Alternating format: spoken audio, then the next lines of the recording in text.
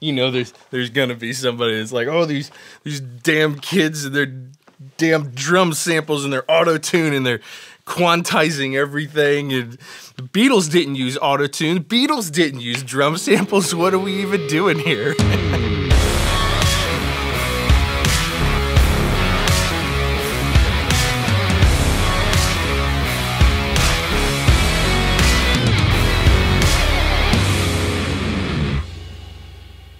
What's up everyone, Colt Capperrune here. Thank you for stopping by for another video. Today we are talking about drum samples. Now, I'm sure that there's gonna be people that are like, you shouldn't be putting samples on your drums, you're just making it sound fake, don't quantize and auto-tune, get off my lawn. I'm sure that there's people watching this. So, what I thought we'd do today is take a little bit of a different approach to this whole conversation and frame this in a way that hopefully everyone can get something out of, regardless of what style of music you work on or how much you enjoy a hard-hitting sample replaced drum kit. So today I'm going to take you through my process and show you how I create drum samples, and one of the things that I do is I actually create a new set of drum samples for every single session or for every song.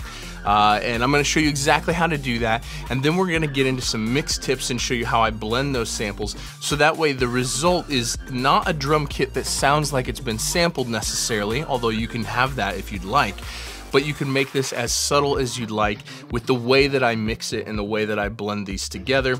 And so the end result is everything from just a punchier, bigger, more professional sounding drum kit all the way to like fully triggered if that's your thing. So I'm gonna show you my process, show you my techniques. You're gonna see everything. I'm gonna show you all my secrets. They're not secrets. No one has any actual secrets. There's no secrets anymore. Huge shout out to Sweetwater for sponsoring this video. Thank you so much, Sweetwater. I very much appreciate it. I've been buying all my gear from Sweetwater for many, many years. And the things that we're gonna talk about in this video, the software that I'm gonna use, the plugins that I'm gonna use, everything that you see in this video, there'll be links in the description below. You can get this stuff all from Sweetwater, and I highly recommend that you do so. Their staff is amazing, knowledgeable, helpful. They have everything. They have literally everything. So get down in the description below and use those links to pick up any musical gear you might ever need, including everything that you see in this video. And if you use those links in the description, I get a tiny bit of a commission, and it really helps the channel out. Sweetwater's been a big part of helping me grow this channel, and I very much appreciate them, and I very much appreciate you guys using those links so I can dedicate more time to making content just like this. Okay, so the first thing that I do is I sample every single drum kit I've ever recorded. So 19 years, we're starting to push close to 20 years. I have drum samples of every drum kit I've ever recorded, which is, I should add them up. It's certainly hundreds and hundreds of drummers. We might be pushing 1,000 drummers at this point. There's kind of two ways to sample a drum kit. The first way is one-shots. They just call it one-shots. And what this means is that you are trying to get one perfect, flawless hit of a snare drum, of a kick drum, of a tom, and that's all you do. And so you kick, that's exactly how drums sound, just like that. But you wait until all the resonance in the room dissipates. 6 hits on the kick, 6 hits on the snare, 6 hits on each of the toms, and then depending on the session and what the song is like, sometimes if there's a shuffle in there, I'll have them play just the shuffle on the snare. You know, just depending on what's happening, I will make sure that I have whatever I need to cover all my bases for that song or for that group of songs that we're actually working on. And I do this in the same session that we're actually tracking drums. So we set the drum kit up. Usually I'll sample the kit after the first song if we're tracking more than one song, because I don't want to give the drums too much opportunity to go out of tune or anything. So we set the drum kit up, we mic everything up, we tune everything up, we might play a song, and then we sample one-shots on everything. Now this is my preferred way to do it. The other way to do it that is much more in depth is by multi-velocity or multi-hits or multi-triggers or whatever you want to call it. And basically what this is, hitting, say, the snare drum at as many different velocities as you can. So, and you would like build the velocity up with each hit every time, waiting till the resonance in the room completely goes away. This gets way more complicated to integrate, and for me personally, I don't ever find it necessary because the way that I use samples is to beef up a drum kit, just to make it sound a little bigger, a little bit more powerful, be able to EQ and compress things without bringing the cymbal bleed or the hi-hat bleed up in the mix, also to trigger reverb. So we're gonna go over all that. So I just do one-shots. I sample every single drum kit, and then I only use those samples for that particular session. I want my music to every single song or every single artist or every single group of songs need to stand on their own and have their own unique thing. And so this is what led me to the point of I need to sample each kit for each session and then use those samples for those songs. And that's it. They get thrown away. I mean, I don't actually throw them away. I've kept all of them, but I only use them for that. And this does a couple things. One, this makes it sound much, much more natural because I'm using the actual snare drum that was used from the session with the exact same everything as the trigger for the snare. So that's about enough of me rambling for right now. Let's jump into Pro Tools and let's check this out. Okay, so we're in Pro Tools right now, and basically I've got a song pulled up. This is from the drum session. I've already comped these drums together. And so I'm just gonna play you a little bit of this here so you can kind of hear the raw drum sound. It's pretty awesome. Here we go.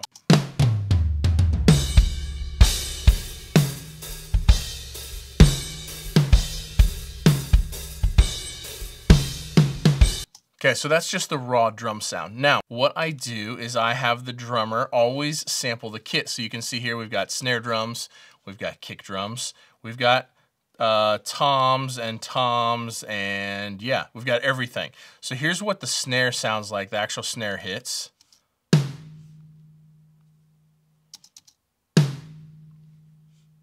Now, the first thing you want to do is you want to listen to each snare hit. I would normally have a drummer hit each drum 6 times. That's kind of my thing. Lester Estelle, who played these, he's so unbelievably consistent. There's no reason for him to hit it that many times. So he just gives me a left hand and a right hand, and then we're good. So first we're going to pick out which drum we like better. Here we go.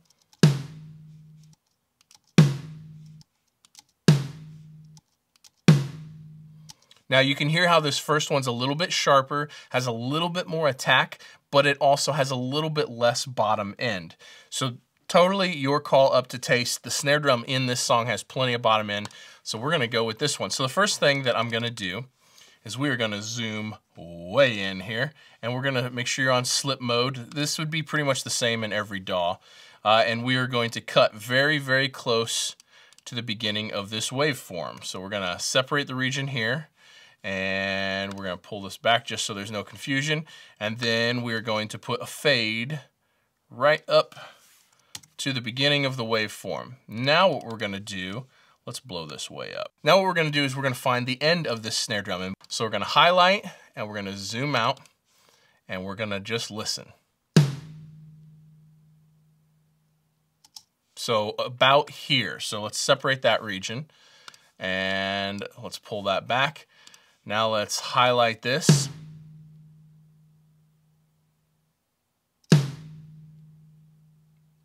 Okay, now the first thing that I want to do, a snare drum doesn't need that much resonance in my personal opinion. You can do whatever you like with this. Here's how I do it. So that's the maximum resonance. I'm going to pull this in just a little bit, and then we're just going to put a straight fade on it, and let's hear what that sounds like.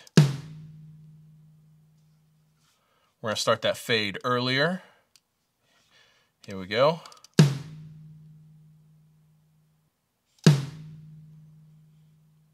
Okay, I like that. I'll keep that. So the next thing that I will do, basically when we get to mixing, I'm going to touch on this again when I talk about how I mix these drums together. Because at this point, so you've got your sample. At this point, you need to decide what your goal is with this, how you're going to mix this. There's kind of 2 philosophies. Philosophy 1 is that you want just the raw drum track, so that way you can mix like you'd mix a normal drum track. You don't want to process this at all. And the other approach is to process this kind of completely, so that way it sounds like a finished snare drum, just the way that it sits. My approach lands somewhere in the middle. So what I will commonly do is I will commonly like beef it up just a little bit, and I will commonly EQ it just a little bit, maybe pass it through some hardware, but all that to taste. So on this one, the first thing we're going to do, we're going to pull open the Fab filter, and let's just take a listen. Feels like there's a resonance about 300 or 400 hertz that I maybe want to take care of. Not too bad. So the first thing I'm going to do, change that to natural phase, and then we're going to start playing around with this.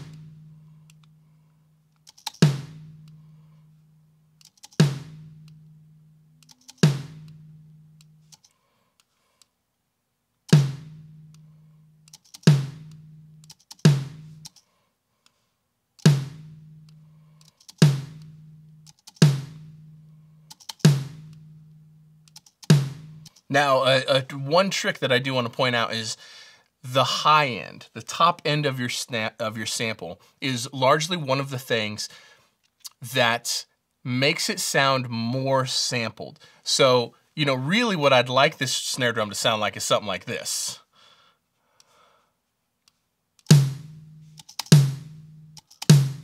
That sounds great, but the problem is with that much high end baked into the sample, when we get to our next steps, it's going to be really easy for this to sound ultra triggered, and that's not my goal for this particular instance. So we're going to be much more subtle with these EQs.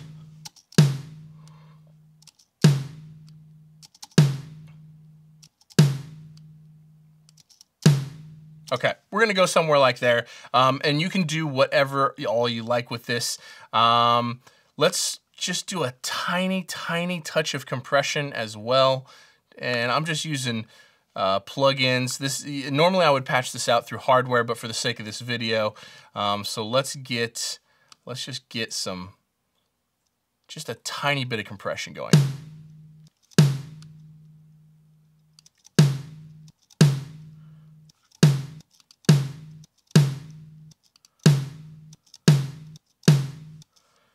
And let's get this knee a little harder. Maybe change this to some punch. Okay, that's feeling pretty good to me. So again, you can process this however you would like. This is about the most processing I'm ever gonna do on a sample. And then the next thing you have to decide is, are you just going to use the snare drum? That's just the snare drum on its own, out of context. But of course, I was processing it in context with the rest of the kit, because when this sample goes in, it's gonna be in with the rest of the kit. And so what I will commonly do is just give it just a little bit of, we're gonna go ahead and solo the overheads, and we're gonna just bring them up just a little bit.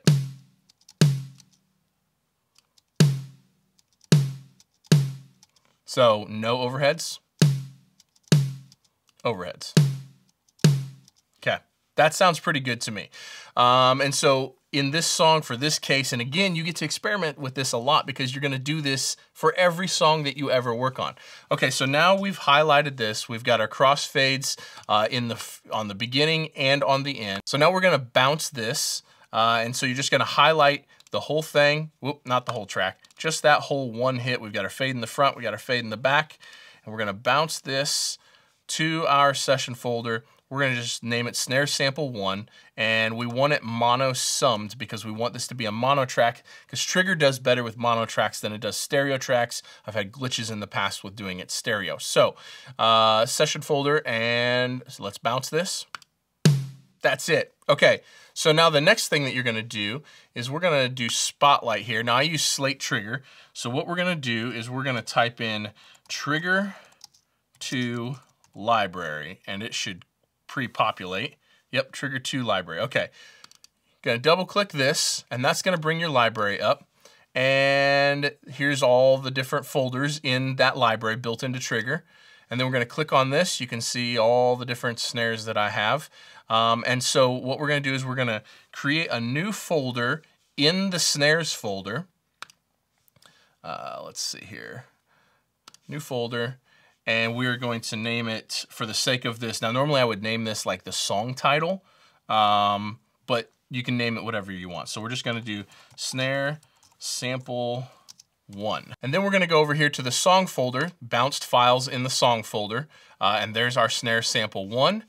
And we've got our new folder, Snare Sample 1, And so all we're gonna do is just drag that right in there, and now that sample is installed into Slate Trigger.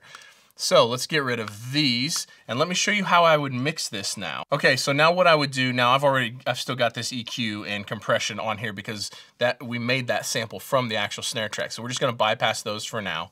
Let's actually just get rid of them. And what we're gonna do is we're going to take this snare top track and we're gonna duplicate it. For that, it's Shift Option D in Pro Tools.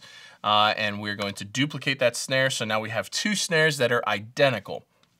So what we're gonna do is we're gonna go up here and we're gonna put Slate Trigger on the duplicate. So Slate Trigger comes up and we're gonna hit Browser, Snares, and now here is our snare sample 1 that we just printed right there. And so all we're gonna do is we're gonna take this and we're gonna drag it down into the slot right there. And then let's take a look at our triggering, make sure it's working good.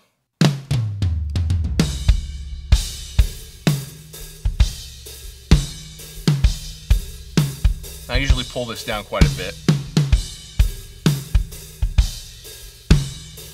Okay, so now we have our sample and our real snare drum going simultaneously.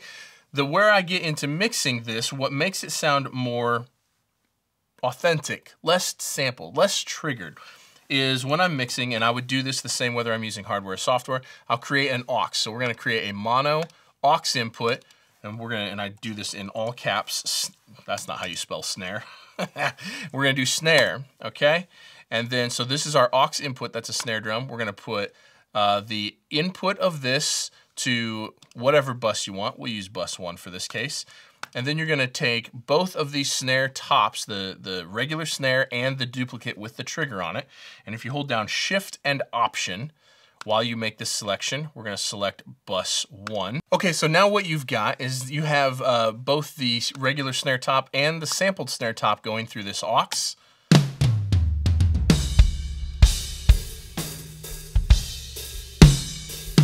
And then you have individual control over how to blend these, okay? Now the beauty of this is then I mix this as if I was gonna mix just the snare drum, except for most cases I'm only touching the aux. So when I go to EQ the snare drum here, let's go ahead and pull up another EQ.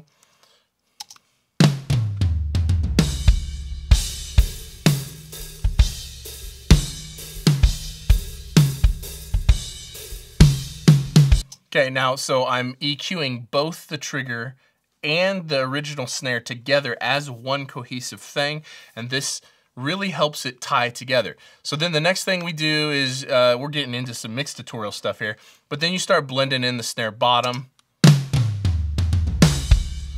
And I really like the UA DBX 160 on snare bottom here. Let's put that on.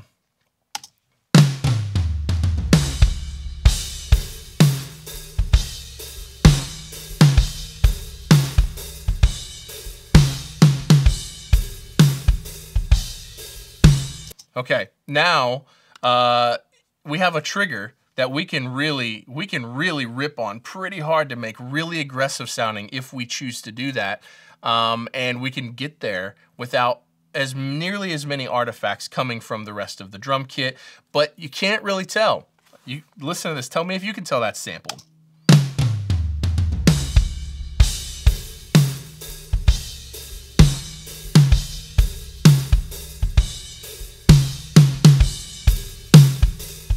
Bring that way up.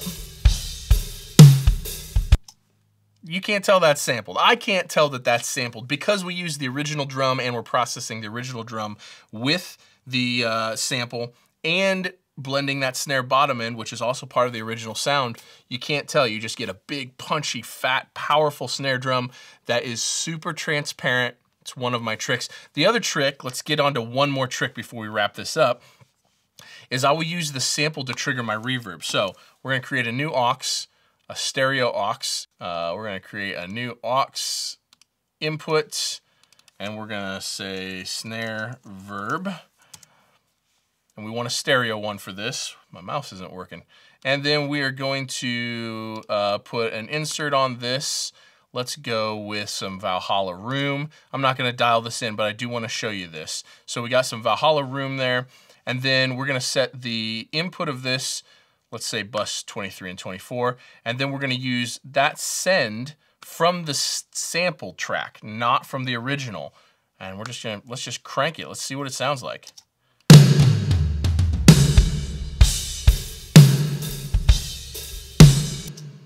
Let's do something a little bit more. Let's see here. Let's do a dark drum room.